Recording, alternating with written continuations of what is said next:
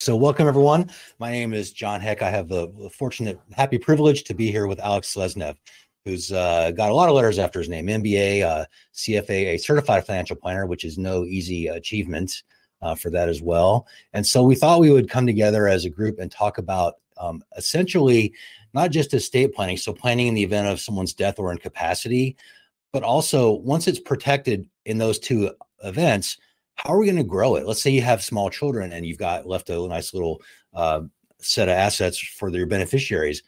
It shouldn't just sit there and kind of get eaten away by inflation. So Alex is our resident expert on that. And so we can talk about not just how to do a good plan, but also how to, once you create it, how do you protect and grow it? And in theory, generate that wealth for multi-generations. I mean, you can have trusts that last for generations or that pour over into future trusts that last for generations. And if you have that time, again, Alex will talk more about this, I'm sure, but that time value of money is huge, right? If you have extra time when you're family to grow that, you can really get that wealth. Growth in investing, like a lot of things, is not linear, it's exponential. And so those numbers can really get really high, obviously, with more time. So with that, without further ado, I'll start with oops, sorry about that. With a quote from those who don't know, George Burns was a very famous comic, last about 100 years ago, and loved his cigars. But we want to make sure that sadly we all have to die, whether we can afford it or not. I'm going to is, and we've covered this in other webinars as well, but just kind of broadly, what is estate planning? It's basically having someone make decisions for you when you can't. You can type it in the chat or if you like or not, but every adult who's over the age of 18 needs a minimum of 3 documents, no matter what, right? They're kind of here. The basics would be having a will, having a healthcare directive, and then having a preferably durable power of attorney. So if you're unconscious, in a coma, whatever, then you're going to have everything covered for both your person and your assets, right? If you have a revocable trust and then can put assets in that, that's a great way to keep families out of court and out of conflict, right? So I would say we would say every adult between 18 and kind of death should have some sort of plan in place. Interestingly, the legislature agrees with you. All states everywhere have a government's estate plan for you. It's not easy. It's somewhat cumbersome. If we die, that process is called probate. And if we're incapacitated, that process is called a guardianship, a conservatorship. It can eat away a lot of your own personal wealth, just when the fees associated with hiring lawyers, going to court, and everything else. And it can really cause some family strife. So when we say keep families out of court and out of conflict, that's kind of what we're talking about. Let's get into a bit more, just over, again, this is an overview, but kind of some more advanced discussion topics. First of all, if we have children under 18, any of us that have kids, we know, of course, that if you're under 18, you can't really own anything, right? When you turn 18, you're instantly an adult, whether you're ready or not. The only thing you can't do, of course, is drink. But under 18, we have guardians called our parents, or if we're, have a guardian just appointed because maybe it's grandma, whoever, right? But if you have a minor child or a child who's dependent upon you, say they have supplemental needs, they're also going to need what we call a kids protection plan. And that's a plan that's going to outline short-term guardian, a long-term or permanent guardian until they turn 18, and also get some way of transferring assets to them. So you don't just give it to you, hope will spend it on your kids. You actually have a locked-in plan to make sure those kids are taken care of in the way you want, by the people you want, and then with the amount of money that you want. Right? So we want that. The second thing is, for most of our clients and most families, we recommend a revocable living trust, also called a revocable trust, right? These trusts are great. It's essentially a transparent organization that you form for your family, and it's revocable. So you're still in control. You can change it. You can turn it on, turn it off, amend it however you want. And it allows for control in the event of your death or incapacity. One of the things it does not do is provide asset protection in terms of creditor protection, because it's essentially a disregarded entity for the IRS, which means that if you get sued, it doesn't matter if it's in your revocable trust, they're all going to say it's really you that owns it. And if you own it, you can lose it, right? So we can get into more advanced planning strategies for any client that might have different needs on tax avoidance, on how to protect those assets while you're alive, and have capacity and can do what you want with it, right? And so we do have different strategies to kind of take care of that. And the third bullet here is estate taxes, which is very much a political number. So a quick primer on taxes themselves. For about 30 or 40 years of this country's history, estate taxes didn't really exist until 1911. But for about 30, 40 years of that, any amount that a family had over $800,000 of wealth, that amount over that was taxed at 40%. That 40% tax, it's still there. But what's happened is over the years, and again, politics and everything else, the number currently sits, I'll use 2024 because we're almost there, at $13.6 million per person. And if you're married, it can be ported over or given to your spouse for a total of, math in public, right? But $27 million. Most people have no federal tax problem, right? Virginia, many years ago, abolished their state estate tax. So clients in Virginia at least have no estate tax problem. Having said that, that federal number is very much a political number, and it can and does change. And in January of 2026, it will sunset back to the old numbers before the current law. So we always want to look at that, right? And we always want to keep our eye on that. It's part of our job as a law firm. And Alex, I'm sure he keeps pretty close watch on it as well. Yeah. But that could get into advanced planning strategies on not only how we transfer our wealth, but keep it out of the government's tax hands as well. Why do they have a tax at all? The IRS calls the estate tax a tax on your right to transfer your property to someone else when you die, right? So that's ouch. But anytime we transfer wealth, whether we find a $20 bill on the street or give our wealth when we pass away, all of those events are taxable events. So we want to make sure that those tax consequences are looked at as well, right? And then for anyone watching the webinar, and for our clients too, we say, well, this is great, but how does it apply to me? Well, is you and your family at risk, right? What if I have those basic 3 documents, a will, a durable power of attorney, and medical directives? Well, that's great. Did you do it 20 years ago? Did you do it online with LegalZoom or maybe Susie Orman's plan, and you're not really sure what it does? If you don't have any plan, you're at the highest risk because the government will do something if you're in the hospital and you can't make your own decisions.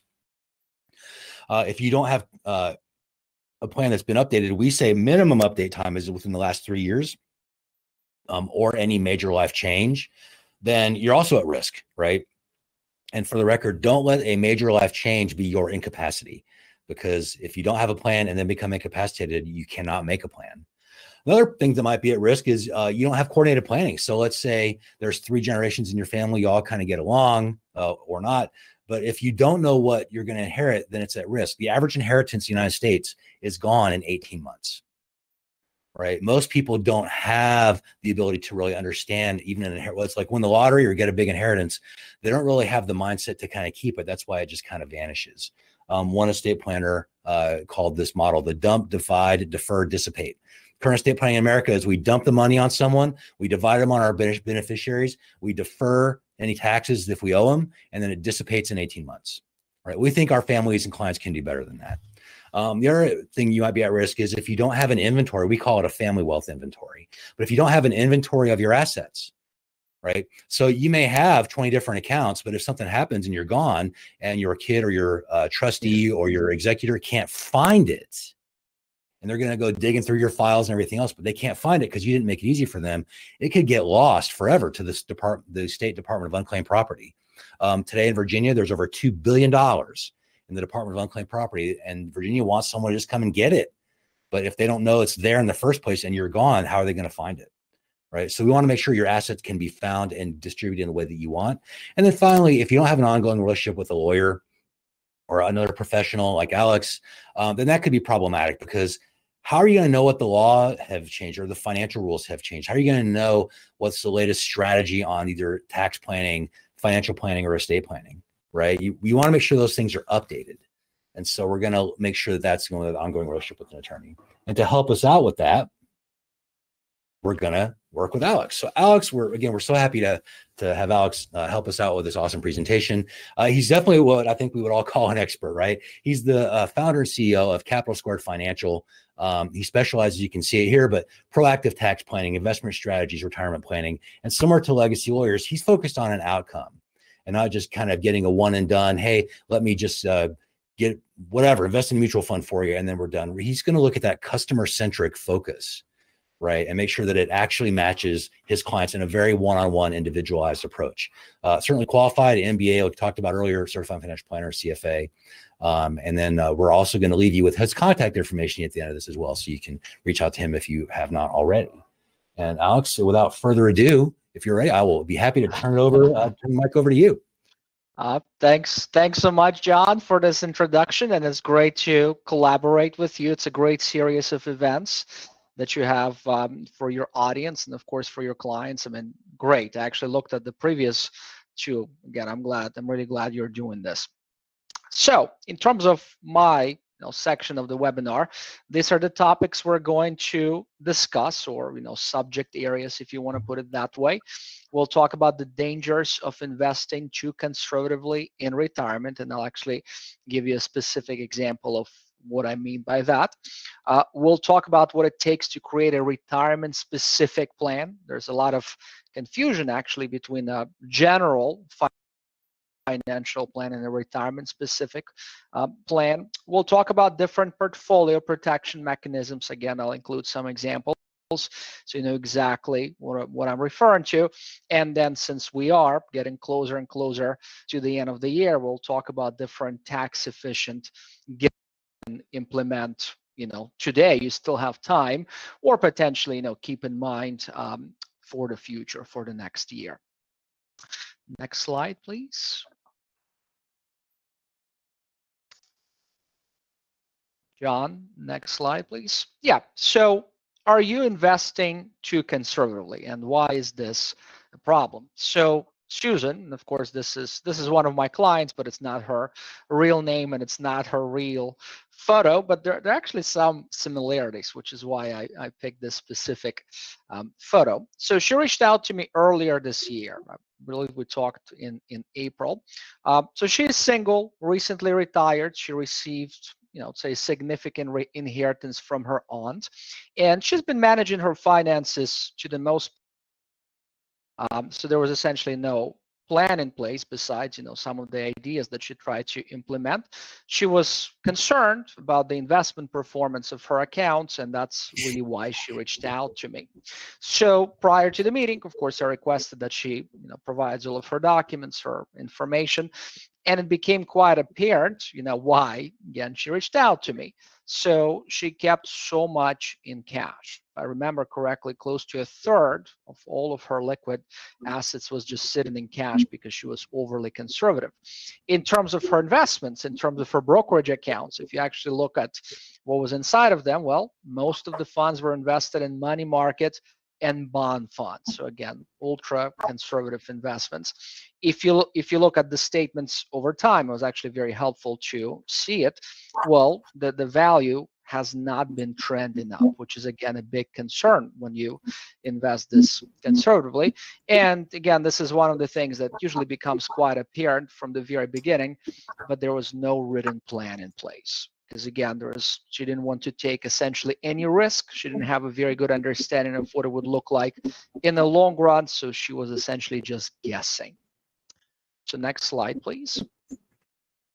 So in preparation for our meeting, this is actually what I showed Susan. I was like, well, Susan, this is what it would potentially look like if you continue as is. So at this point, if you look at the bottom of this slide, she had roughly a third of her portfolio in stocks and roughly 70% in different bonds and cash-like investments. So it was a 30-70 allocation. So we talked about different things, and I will skip on that for a moment, her specific situation, and I essentially compared to what it would look like if she decides to rebalance her portfolio toward a more balanced mix, which is usually considered to be 60% stocks and 40% bonds. So in the long run, and of course, past performance results are not always indicative of the future, but her portfolio at the time was expected to earn anywhere between 4 to 45%, and the suggested portfolio was right around 6 percentage points. So on the surface, it may not sound like such a huge difference, even though, again, if you work with $100,000, well, over the next 20 years, and John talked about the time value of money concept, well, the difference is actually $72,000, and that's in today's dollars. So it's quite significant. Next slide, please. Now, what you're looking at here, this is actually exactly the same calculation, but it's more applicable, to Susan in this case, because her portfolio value was, relatively close to $1 million mark. So in her case, again, when we talked about $72,000, which is a lot of money, what about $720,000 that you're potentially leaving on the table by investing too conservatively, specifically early in your retirement, which is when people usually make that mistake.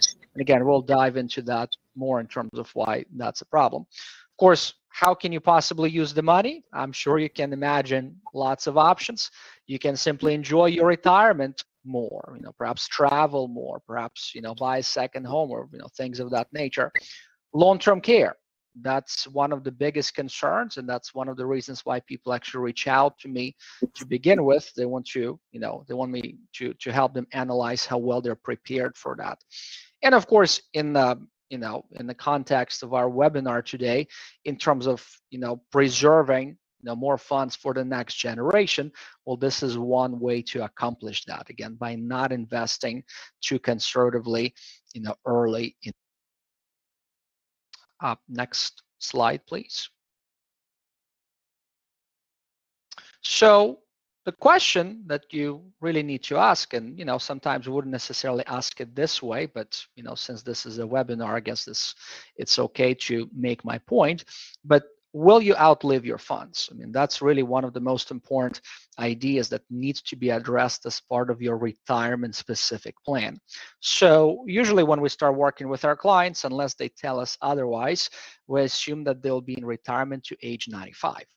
Now, what does that mean? Let's say an average person is going to retire at the age of 65. And I understand it can be 70, it can be early 60s, but let's just make it 65. That means that the funds they have need to for 30 years. Typical business cycle in the United States, by the way, is 7 years. So you're looking at 4 to 5 business cycles. It's important, again, that people are prepared for that.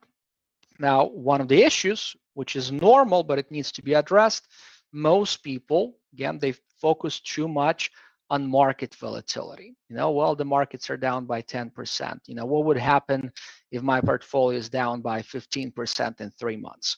And sure, it needs to be addressed, but those are short-term risks. And markets are, they're ever changing. They're always been and will probably remain volatile, and there are ways to deal with that. But a much bigger issue in the long run is really inflation and so-called longevity risk, which is really a different way of referring to the idea of outliving your money. So what you really need to have is a written retirement plan. And I on purpose, I crossed the financial piece, and because there's a big difference again between a typical financial plan and a retirement specific plan. What are the differences? Well, perhaps these are the top 4. A high quality retirement plan will analyze what would happen, let's say, with your cash needs in the long run under different stress test assumptions. So here's a perfect example for you. What would happen to your cash flow if you decided to retire in the beginning of a year such as 2020, when the markets were down by 31% in 17 calendar days? Exactly how would you sustain your cash needs, your portfolio distributions in that given year, of course, in that given period, and then also in the long run, what protection mechanisms do you have in place? A retirement plan needs to account for contingencies. Again, long-term care would be a perfect single, or if you're married, if both of you need that type of care, perhaps only one of you, exactly how will you afford that? To work with parents who are thinking about retirement, but they have children with disabilities, so of course they have to account for that too.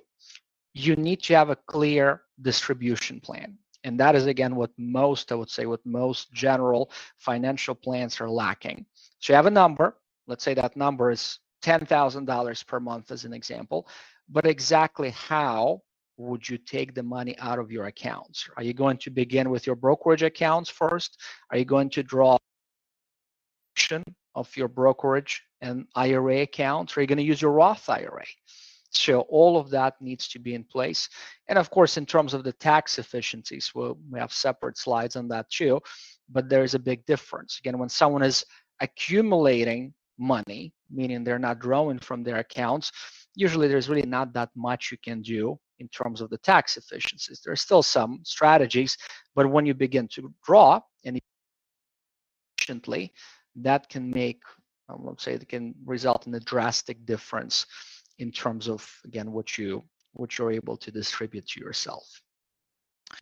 Next slide, please.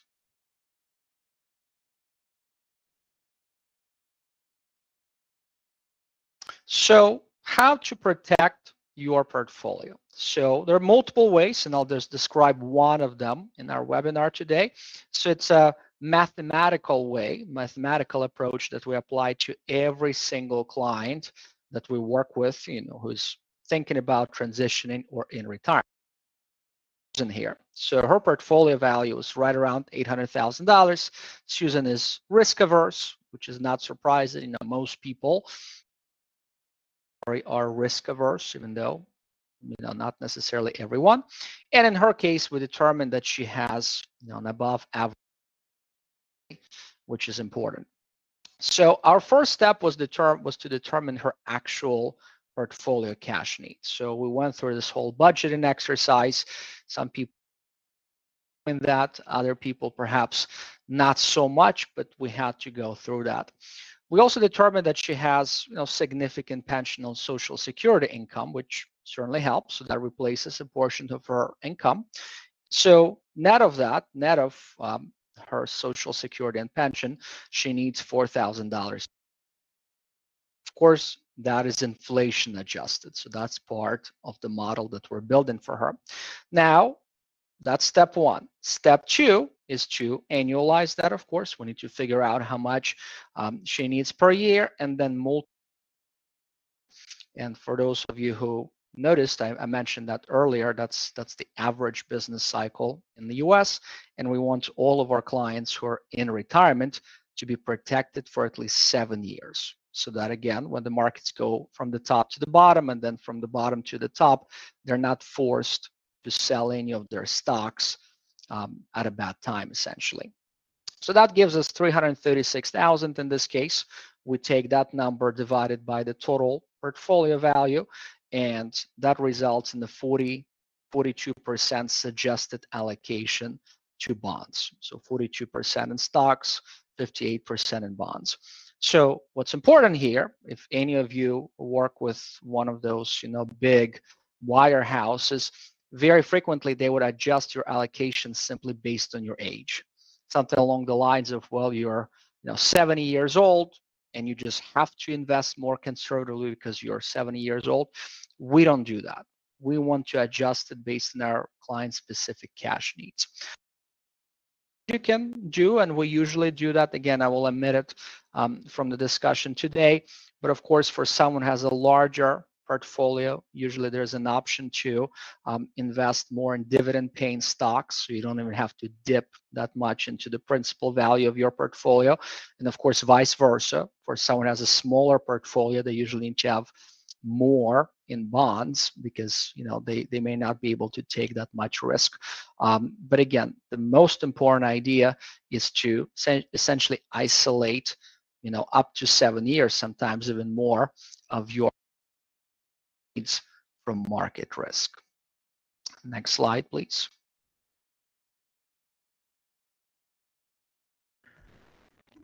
Okay. John, can you hear me? I can. Is that not the correct slide?